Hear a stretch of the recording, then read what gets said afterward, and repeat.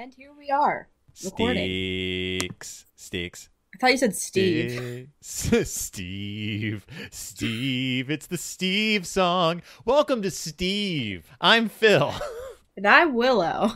And it's Steve. Steve Talk. Who's your favorite Steve this week? Steve from Minecraft. Steve from Minecraft. What does he do? He builds things. Mm-hmm. And fights. The creepers. Very good. We know a lot about Minecraft in this household. We don't have to know a lot about Minecraft. We don't have to know a lot about Steve's. Mine is Steve from Blue's Clues. Hi, Steve. Hi. How's Joe? And the new guy. We don't talk about Joe. The new guy. I loved Steve. Steve was great. Steve's great. And you know what I love about Steven Burns? I love that he has embraced his baldness. Mm-hmm. He's just completely bald now. They make him wear a hat whenever he does Blue's Clues stuff these days, but that's just because kids are terrified He still of does bald. Blue's Clues stuff? He and Joe popped on for a cameo to introduce the new guy. And so but he had this hat on, because he's a detective now in the show. Like, canonically, he's created his own detective agency. And I think that they put the hat on him because children are naturally terrified of bald men. Actually, I think that he quit the show because he was going bald. He quit the show because he wanted to do other stuff. He felt that he had tapped out his creativity on Steve. Trust me, I know a lot about Steven Burns. You know, that's fair. I do. Steven Burns expert right here. And this has been Steve, Phil and Willow. No, it's Sticks. We are discussing Sticks this week. What have you ever heard? Sticks. Last week, I made a big deal about the fact that I had no idea what this story was about. And what's the truth? You know all about this story. Why do I know all about this story? No idea. I mean, you've read it and you've done intense research on it, apparently. I started reading it and I was like, wait a minute. I know this story. Wait a minute. I've read this story. Wait a minute. I've read this story recently and also done a lot of research on it. I don't know why. I don't know why. Like, I don't know. I was looking up, I was like, I got to find further information on it. And I was like, I've read these articles already. I know these facts. What is happening? Like, why did I research Sticks? Why did I research Sticks? I don't know. I also own it in multiple collections. And I was like, oh, look at that. It's Sticks. It's all these stick books. So, yeah, Sticks. Sticks. Did you read it? Yes. I'm very uncomfortable by the long pause you took in between me asking the question and you answering it. I read it a while ago.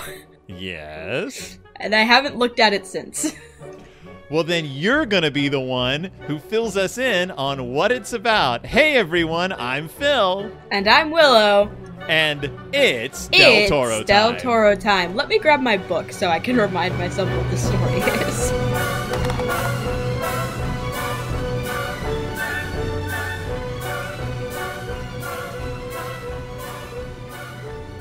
Willow is gonna get a book, She's gonna take a look.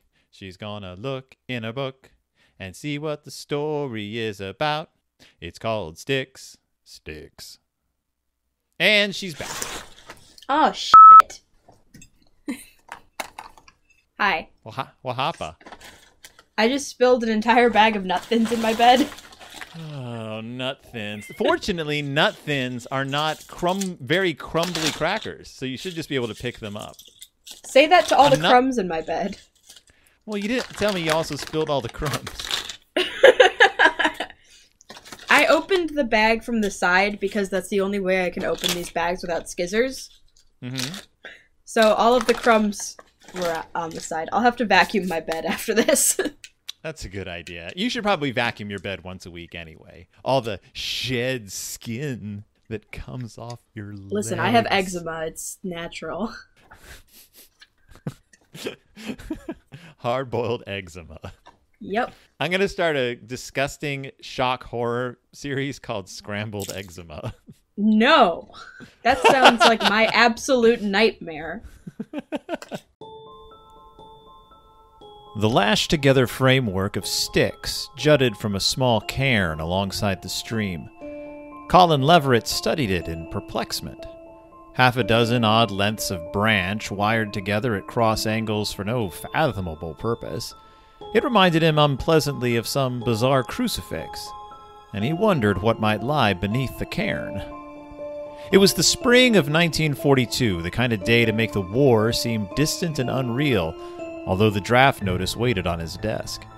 In a few days, Leverett would lock his rural studio, wonder if he would ever see it again, be able to use its pens and brushes and carving tools when he did return. It was goodbye to the woods and streams of upstate New York, too. No fly rods, no tramps through the countryside in Hitler's Europe. No point in putting off fishing that trout stream he had driven past once, exploring back roads of the Otselic Valley. You just heard the opening lines of Styx by Karl Edward Wagner, read by me, Phil Gonzalez, one of the hosts of It's Del Toro Time. And this was a very specific story. A very specific story. Like, it has a point to make and characters to develop and a plot to tell, and it does it.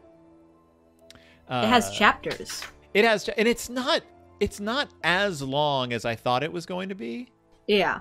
Like, and it goes by pretty quickly. The Wagner doesn't stop and dwell on much of anything. It's just like plot point, little character development, plot point. Karl Edward Wagner. What's interesting about Styx is that in order to understand Styx, we not only have to talk about Karl Edward Wagner, we have to talk about another guy, a guy by the name of Lee Brown Coy. Do you know who Lee Brown Coy is?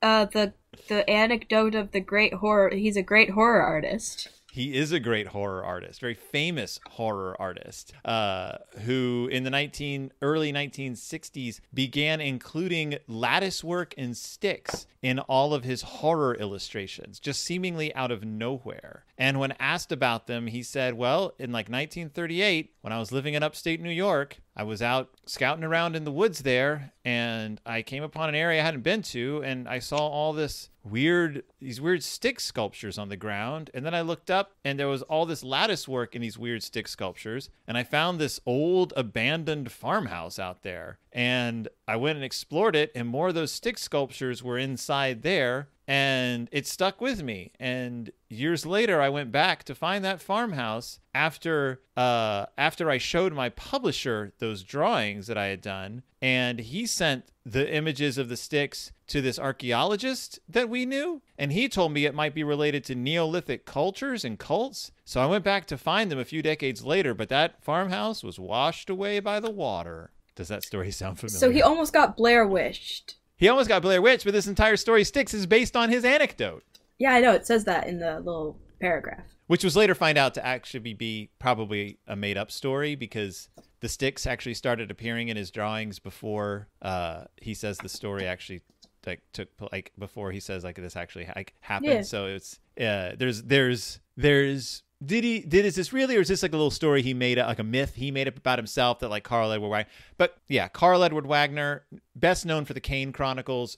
Karl Edward Wagner edited the year's best horror fiction for just years. Karl Edward Wagner, who like Michael Shea, is one of those writers that writers really love, but who isn't a household name.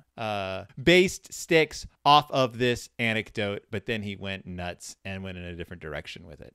Yes. That's how writing works. I refuse to believe that story's true. Yeah, how come? Because I can't live in a world where I truly believe that someone is stupid enough to go searching an abandoned farmhouse surrounded by mystery sculptures. I just can't live in that world. Well, I mean, I do know that, according to people who knew him, Lee Brown Coy was supposed to be pretty kind of a just an out there guy, like a little like super friendly, but also like really intense, like maybe the kind of guy who would go explore an abandoned farmhouse with a bunch of creepy stick sculptures. No, I refuse to believe it. You had mentioned that this was very Blair Witch similar. Mm-hmm. Yeah. And mostly because of the mystery stick sculptures. Mm-hmm. And ending up in a weird abandoned farmhouse in the middle of a wood. That is did they steal this idea from Styx? Like, that has been brought up. So you're right on. Like, I don't know if they stole it for Blair Witch, but it definitely seems like an influence. Well, I mean, if these stick sculptures are common in various religious practices by people we don't necessarily understand. I wouldn't be surprised if they just did some research and were like, that could be scary. But I don't know if they actually are. I think this is a made up thing. I don't think it would be great if it was. It'd be super creepy if it was. I mean, I have to believe that there's weird stuff going on out in the woods even today. Weird cult stuff. I refuse to go into the woods. I refuse to go into the woods. Well, one, because I don't like going outside. Because you're afraid you may get your wish. What? I'm afraid you may get your wish. It's a reference to Into the Woods. Oh. We were talking about Blair Witch. I thought you were making a reference to that for a second. I was like, what are you talking about? Blair Witch. What was I saying? There are things that I refuse to do. You were afraid to go into the woods, yes. There are things I refuse to do out of principle, not because I necessarily believe in the supernatural, but because I'm not stupid enough to risk it. I don't play with Ouija boards. I don't summon demons. I don't hold seances. I don't do any of that thing because I don't want to risk it. I've been watching a lot of reaction videos this holiday season of people like first time watching, and there's like a ton of them because people are just trapped in their houses. They have nothing else to do. So all these like young gen whatevers are watching these movies for the first time. And one they keep doing is Exorcist. And every time the moment in The Exorcist comes, because we watched it not too long ago, historically speaking, that moment where the mom is like, where'd you get this? And she pulls out the Ouija board. Which isn't like a huge plot point in The Exorcist. It's just like one of the creepy things that kind of leads up to it. Every single time she pulls one out, the young 20-something who is watching the movie goes, "Oh no, I'm never going to touch one of those things." I'm like, relax, dude. It's Parker Brothers' toy. Like, you're going to be fine. Like, don't trust the Ouija board. I have used Ouija boards so many times when I was a kid. I am fine. Why do you think all of the misfortune in your life is happening? I was going to say, what would be awesome is if I said that and then this sword fell down. Yeah. Styx by Karl Edward Wagner. Karl Edward Wagner seemed like a pretty nice guy. Died in the 90s, I believe. I don't have that information right off the top of my head. He died at 48. He died in 1994 on October 14th. Yes. He missed the last Halloween. Oh, like, is that bad? Is that sad? Is that sad? Only 16 days before Halloween happened. Do you think he was concerned about that? I would be. I don't know if he cared. He died in 1994 of a heart attack, of heart failure and liver failure. It was because of he had an alcohol addiction for many years, and people were very sad. Tributes to him, you can still find them floating around the internet. There have been published. Karl Edward Wagner, he's a very difficult person to pin down because most of his stuff is so out of print that you're going to spend like $80 for a paperback of one of his books just because. You see, that's where you're wrong. What am I wrong? I'm not spending $80 on any. You're not going to. If you wanted to own most of his writings, including his super popular Kane writings, like his like sort of like Conan-esque character Kane, you're going to pay a lot of money for it. And he wrote a lot and did a lot of editing work, but Styx is really easy to come by. As we said last week, it's a zombie novel and a Cthulhu mythos novel. But not really zombie novel, maybe in the loosest sense of the term. They do use the term lich a lot in this one. I love liches. They're so cool. The lich goes back. It's of course an old English term for just a corpse. And as far as it being used in the sense of a revenant, a person returned from the dead, due to like sorcery, like a person who wants to return from the dead. You can thank Clark Ashton Smith for that. Clark Ashton Smith and Robert E. Howard were the two who like started using lich in popular culture, and then of course Dungeons and Dragons picked up on that and turned it into a type of character. So we have liches in this story who refuses to die and uses magic to make themselves immortal. Which is ultimately kind of what this story is about. A cult who is obsessed with immortality, but immortality for the purposes of serving the old ones. Yeah. They don't actually name the old ones in this, but it is the Cthulhu, and apparently Pantheon. Wagner ended up tying elements of this story into his own personal mythos. So it kind of straddles mythoses, two mythoses. Karl Edward Wagner's personal writings and also the Lovecraft ones. But so what exactly is this story about, plot-wise? Colin. Yes, good old Colin. Good old Colin. He is good. He finds... It's been a while. Basically, what I described happened. He finds the sticks. Yep. He goes to war. Does he find the sticks while he's in war? No, he's about to go to war. He has a few days left. It's World War II, by the way. Yeah, I mean, yeah. He goes into the basement of the house, though, where he finds them. Yes, he gets spooked by a lich. Yes, he gets grabbed by a lich, and he brains the lich with a frying pan, which is awesome. Yes, that is, I guess that's what you should probably do if you meet a lich. Right, and I can't remember who it was. I've read and listened to a few things on this story, and someone said that, like, in a D&D campaign, like, he starts out, that's like your starter weapon. He has a frying pan, and rather than trade it in for a more powerful weapon, he has it, and it comes in handy. It gets him away from his first enemy encounter. It works. This is kind of a D&D campaign. It's very much almost a Call of Cthulhu campaign / D&D campaign in ways. Yeah, it has, like, you find mysterious artifacts. You come across an old farmhouse. What do you want to do? Oh, I guess explore the basement. Like, it's that. Except then it does a major time jump. Yeah. He returns from war. He doesn't look great. No. He's in really bad shape. Most people think it's because of the war, and he lets them believe that, but it's really because of this experience he had with a dead body grabbing his wrist and him having to brain it with a frying pan. And that makes sense to me. It makes sense that he would be having problems with that. Yeah. And this is where we do the big time jump. Then it jumps like decades ahead because he's an illustrator. And he's having trouble selling his illustrations to, like, Weird Tales anyplace because they're too freaky and they're creeping people out. He should write for Scary Stories to Tell in the Dark. Yeah, he should illustrate or draw for them. Books. Yeah, exactly. Those pictures are scarier than the stories. Oh, of course. Of course. They're very famous for that. That's why Guillermo del Toro owns several of the originals. And yeah, I think if he was drawing in, like, the 1980s, it'd be a different story. But in this story, he's drawing a little further back, and he's having trouble selling his illustrations. Too creepy. Too many creeps. But then he gets a call, or not a call, because no one's calling each other back then. He gets a letter from Prescott Brandon, who is his publisher, or a publisher, who is going to publish a collection of short stories by this guy named H. Kenneth Allard. And if it helps anyone, Prescott Brandon is supposed to be, I think, August Derleth, and H. Kenneth Allard is obviously supposed to be H.P. Lovecraft. Yes. And that's when Colin is like, all right, well, I sketched these creepy sticks I saw a long time ago. I'll start using them in my illustrations and see how that goes. And how does it go? It goes not great. It goes really great. Well, it goes really great.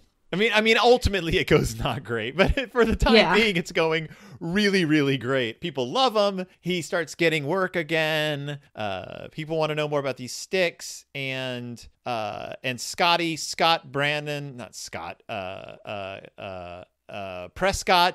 Scotty Brandon has a friend of theirs named Dr. Alexander Strefroy, who is also based on a real guy. Who contacts Colin and is like, I think these things may be related to, like, Neolithic cultures and cults. And don't you just love when in stories people are just like, Neolithic cultures? That's where this is from, definitely, 100%. He thinks it may be related to the Old Ones, worship of the great Old Ones. And people who are trying to become immortal by worshiping the great Old Ones. So yeah, that's not good. That's bad. You should consult Waite's ceremonial magic. Why is ceremonial magic the only two words not italicized here? It's because everything is in italics because this is supposed to be a letter. No, I know. And so because ceremonial magic would normally be in italics, they've unitalicized it. Well, it looks stupid. Yes, I suggest you consult Waite's ceremonial magic or such to see if you can recognize similar magical symbols. And they also mention, so when he finds the lich down in the basement, it's laying on an altar with a groove around the side for blood to go into. So it's definitely a ceremonial altar. And And he also includes a picture of that with the letter he sends him. So Leverett is like, whoa, this is a little weird and a little too close for comfort to like what I've been doing. And it's kind of freaking me out. And this is when he goes back to try to find the farmhouse and finds that it's been washed away by flooding. So a few weeks later, he gets another letter from Strefoy. Yeah, who's like, like I'm really bummed out that our good friend Prescott Brandon has died. And sucks. And Colin is like, what? Oh no. What? And he's like, yeah, Prescott Brandon died. He was killed by people who they think were on drugs. But the book you do the illustrations for is great. Or what? Or he was killed by cultists. But he's like, yeah, but the book looks great. Shame our buddy Prescott has died. And this is where he finds out that people are now starting to inquire about these illustrations, these weird illustrations. Like he's getting, Prescott Brandon was being written by people who were like, hey, nice drawings. Where can we find this Colin Leverett guy? And I guess before he died, Brandon was like, here's his address. I thought Brandon was like, I'm not going to give them your address. Did he not give them his address? Yeah, he says, your sticks have bewildered a good many fans, Colin, and I've worn out a ribbon answering inquiries. One fellow in particular, a Major George Leonard, has pressed me for details, and I'm afraid that I told him too much. He has written several times for your address, but knowing that you value your privacy, I told him simply to permit me to forward any correspondence. He wants to see your original sketches, I gather, but these overbearing occult types give me a pain. Frankly, I wouldn't care to meet the man myself. I see. I forgot about that. Yeah. He did like accidentally say too much. That probably tipped the guy off to kind of where Colin Leverett lives. But it's interesting that he says it's Major George Leonard, and this guy never shows up again. Yeah. He never comes into play in the story. I wonder why he was made a major. Like, is this a military guy? Like, is this sort of a Delta Green thing where like there's military organizations that are also interested in the power of the old ones, or is this just a made up guy? Well, knowing the American military, yes. Yeah, I mean, it could be, or it just could be just a name that I don't know. For all I know, it's another tribute to a famous person who was good friends. Karl Edward Wagner has gone on record as saying that this whole story is nothing but a series of inside jokes. He wrote it on a lark. He wrote it as a tribute to the original illustrator, and he didn't expect it to hit people as hard as it did. He was just like, it just went on to become my most famous story. I wrote it as a joke just to amuse people who were in on the references, and it's so for all I know, that's an inside joke as well. Anything I don't understand in this story, I'm going to assume is an inside joke or an Easter egg there by the author and let it go at that. But he does get visited by someone who says, Prescott Brandon told me where to find you. And this guy says his name is Dana Al. This guy? I thought it was a woman.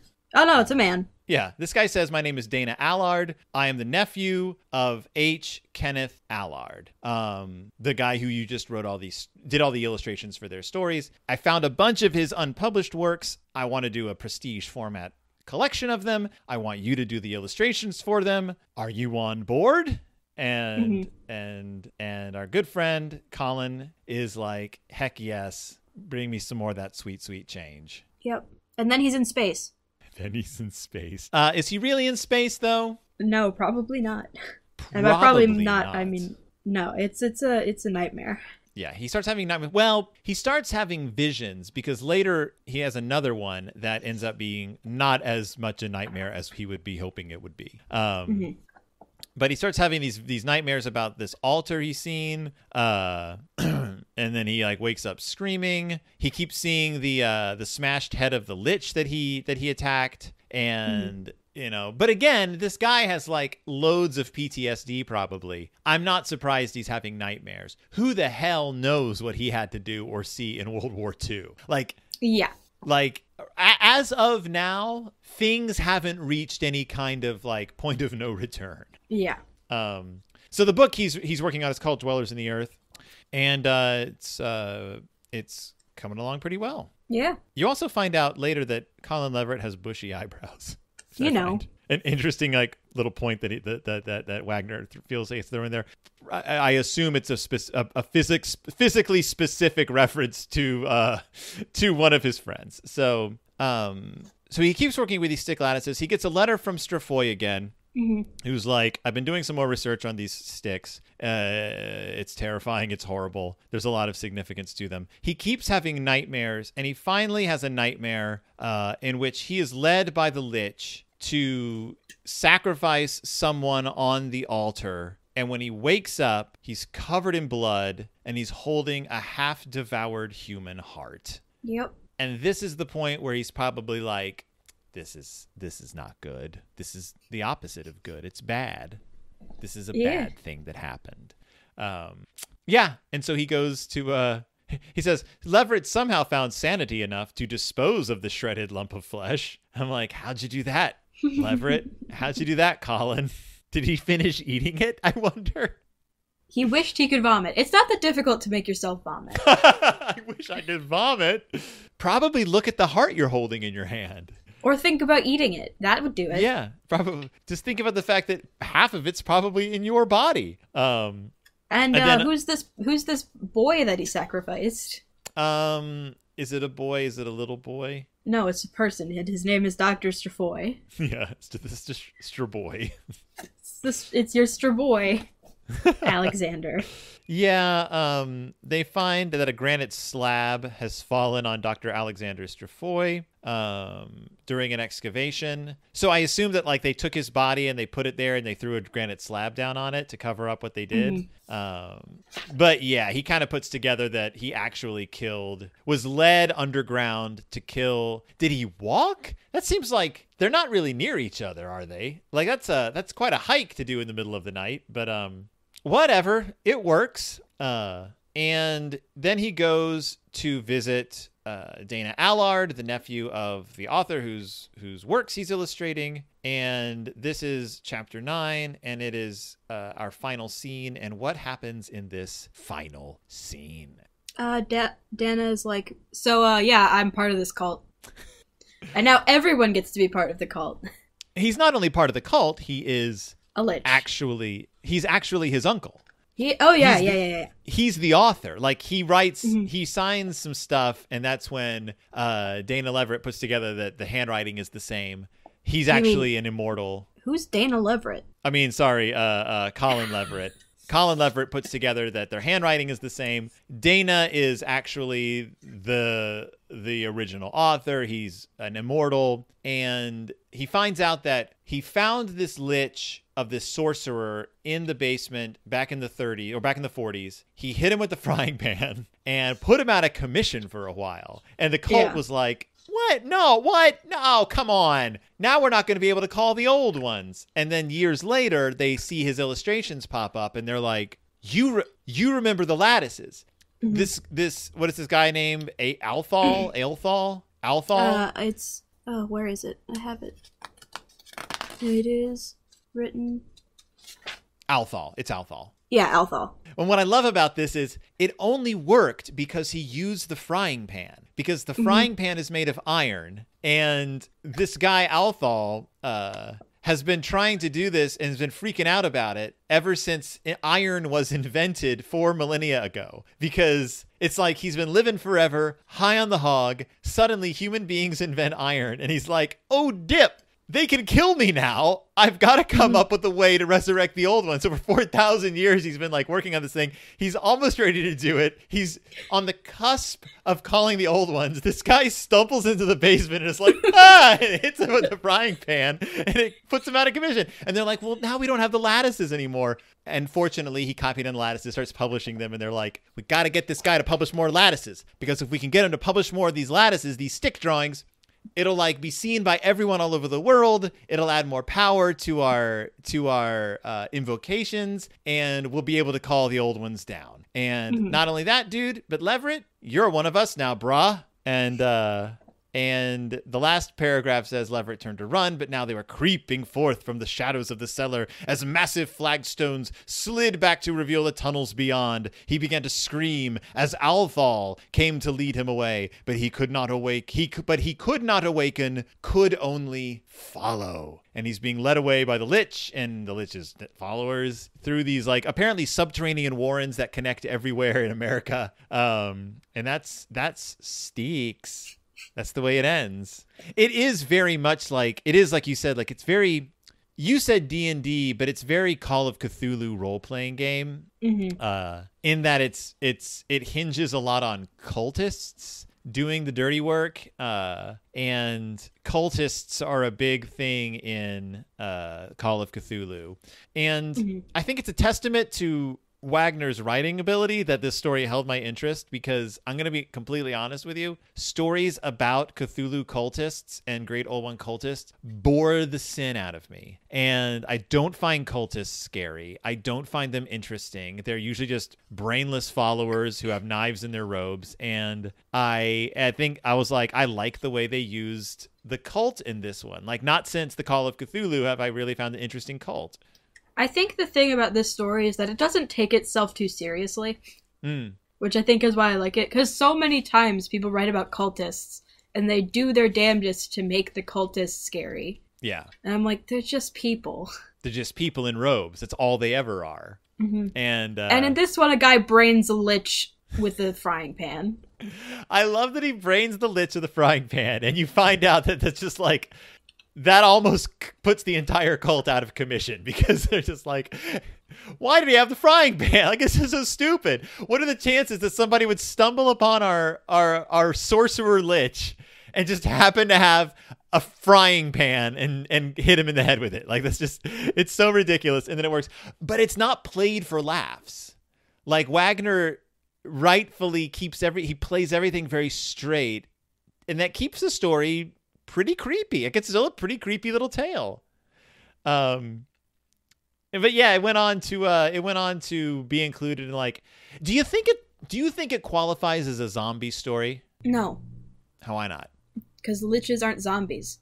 What are they? They're undead. Yeah. What's a zombie to you? To me, a zombie is a mindless I mean, it depends on the context, because if we're talking fantasy, a zombie is a mindless undead servant to a greater being, such as a necromancer or a lich. Yeah, like but if we're talking,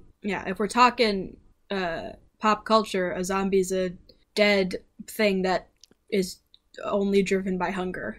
Right. It's two very different things, actually. They're both not even, because like a Haitian zombie, like a voodoo zombie, isn't even necessarily a reanimated corpse. It's a person who's been turned undead. Not necessarily they weren't dead before. Like, you can sort of like sell your life to a sorcerer. But this is included in several zombie compilations, and I think it's interesting, like, because it's a good way of saying, like, there's all kinds of different ways to explore the undead, like to tell stories about the undead. And this story is going off of a tradition that is much older than the Romero zombie, the living dead flesh eating zombie.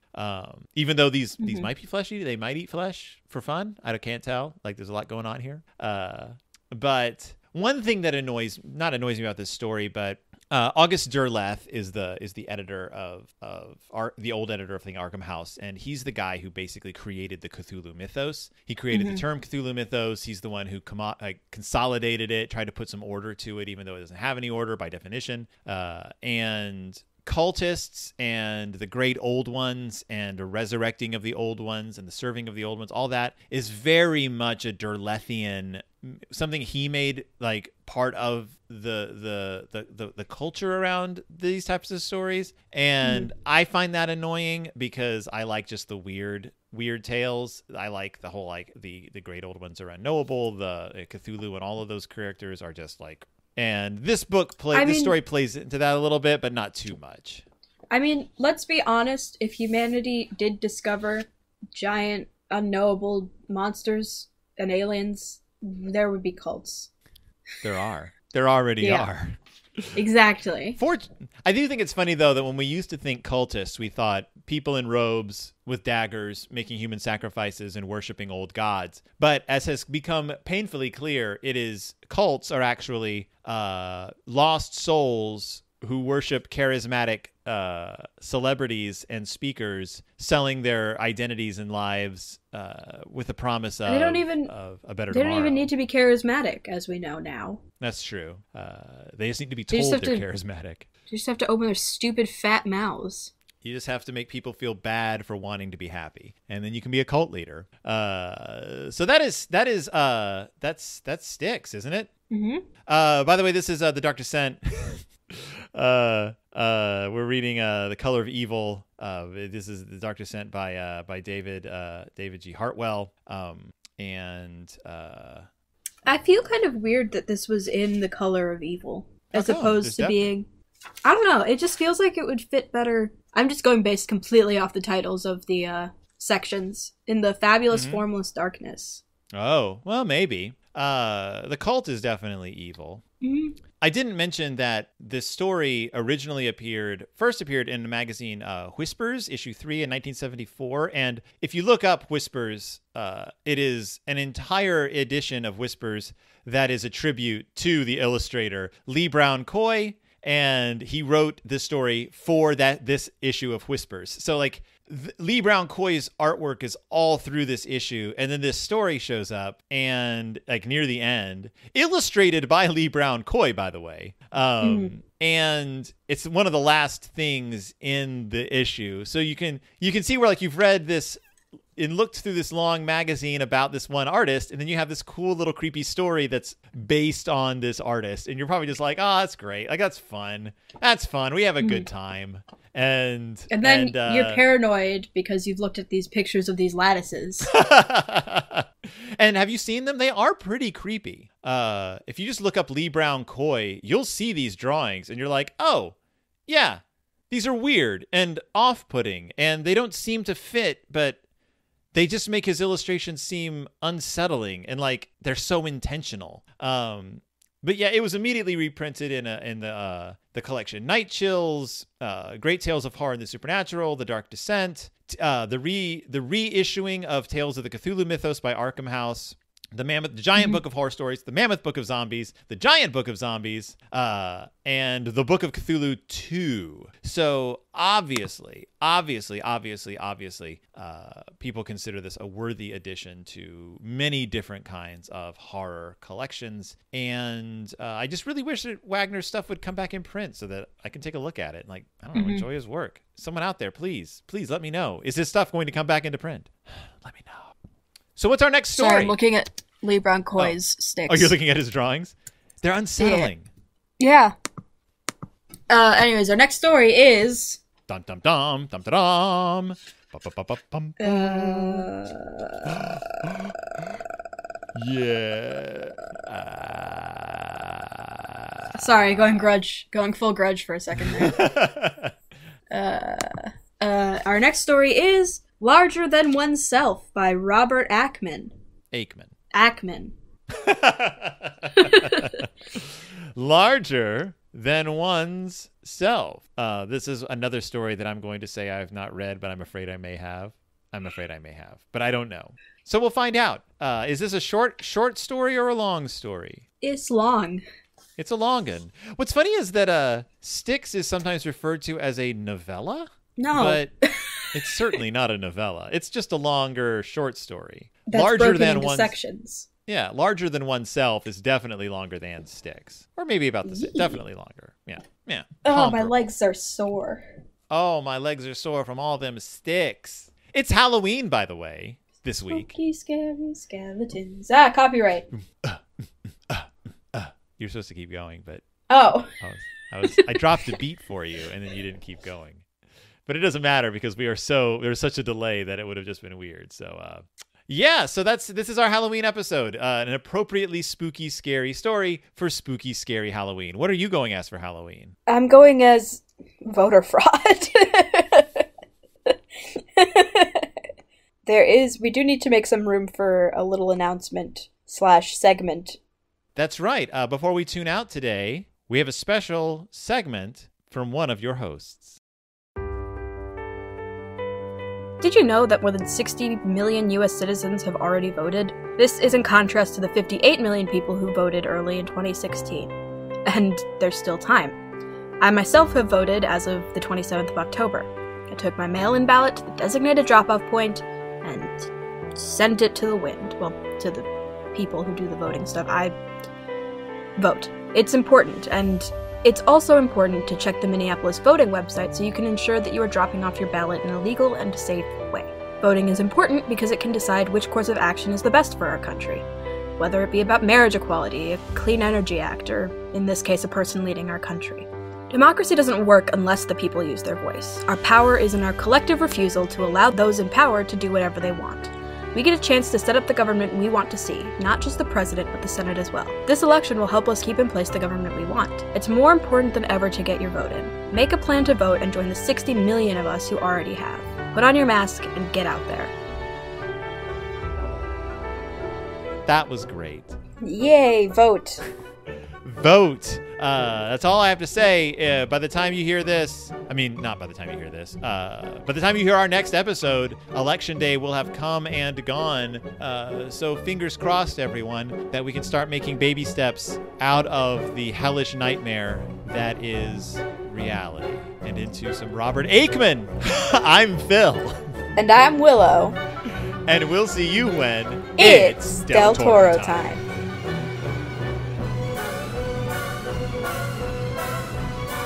I can't think of anything. Whenever anyone says Wagner, I can only think about, is his name Robert? Robert Wagner? Yeah, and his dead wife. What about, wait, what?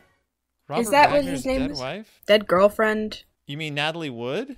Yeah. Like the whole Robert Wagner, Natalie Wood thing? Yeah. It's the only thing I can think about. I didn't even know that was like part of your like consciousness. Whatever made you think of Robert Wagner and Natalie Wood? Just the last name Wagner. But how do you even know about that? Like, I watch a show called BuzzFeed Unsolved. Oh. Well, okay then. Because you tend to have like zero interest in things like that, so I was very confused. In things like what? In things like older pop culture. Well, it's not really pop culture. It's a mysterious death that no one knows. It is a what really mysterious happened. mystery. She was married to Robert Wagner twice. Did you know that? I know. She was Yeah. married to him, divorced him, and then got married to someone else, then divorced that person, and got married to someone else. And was him. potentially having a affair with Christopher Walken? Potentially, yeah. For some reason in high school, Natalie Wood, Robert Wagner, Christopher Walken jokes were really popular among my circle of friends. That's not surprising to me. There was like, if anything happened on a boat, there would be like a Christopher Walken killed Natalie Wood or Robert Wagner killed Natalie Wood reference. Or if we were watching a movie and Christopher Walken was in it, someone would inevitably say like, hold on, I've got to go push Natalie Wood off a boat. And we would all laugh. Not very funny if you're Natalie Wood or one of her loved ones. Mm-hmm. Or the boat captain did it. The boat captain, the skipper. Or he made his... Because he's freaking sketchy AF. This has been Mystery Talk with... I love unsolved mysteries. The new Unsolved Mysteries on Netflix? No. Oh, there's Just a new like Unsolved Mystery series on Netflix. Mystery. I'm all about Ryan and Shane, man. Who's Ryan and Shane? They're the people who host BuzzFeed Unsolved. Oh, gosh. You're just quite the BuzzFeed child, aren't you? That's the only BuzzFeed thing I watch, and the only reason it's still on BuzzFeed is because they have the rights to Unsolved. Ryan and Shane aren't even part of BuzzFeed anymore. They have their own thing. When I listen back to this, am I going to hear a bunch of pages flipping during this part? Because No. I'm seeing a bunch of pages flipping, and I'm going to have to cut all of this, aren't I? No.